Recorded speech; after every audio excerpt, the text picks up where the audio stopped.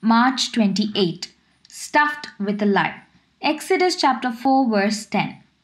Then Moses said to the Lord, O my Lord, I am not eloquent, neither before nor since you have spoken to your servant, but I am slow of speech and slow of tongue.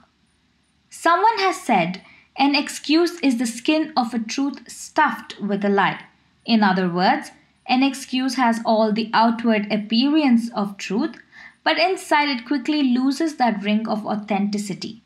When you begin to probe beneath the surface to explore the motives and purpose, it becomes obvious that the outer resemblance of an excuse is inconsistent with the inner reason.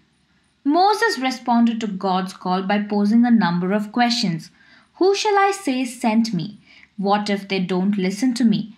How can I persuade them to believe me?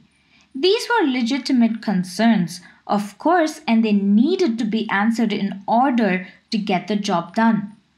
But then Moses stooped to making excuses. In a sense, he said, God, you can't use me. You need someone with greater abilities. On the surface, this had the appearance of truth. Moses may really have had a speech impediment that made him difficult to understand, although that didn't appear to be the case when he stood before Pharaoh. But underneath this truth lay the real reason, the hidden reason. Moses simply didn't want to go. His wife and children were in Midian.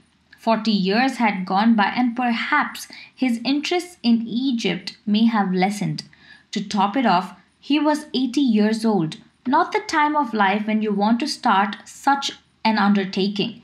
So he tried to excuse himself and angered God. Exodus chapter 4 verse 14. As Moses learned it's impossible to deceive God, he knows our thoughts and reads our motives. He sees through our excuses and exposes the true reasons for our action and inactions.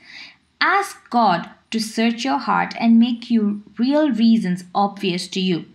If you've been making excuses, it's time to ask His forgiveness and pray for strength to be obedient instead. An excuse is no substitute for obedience. Amen.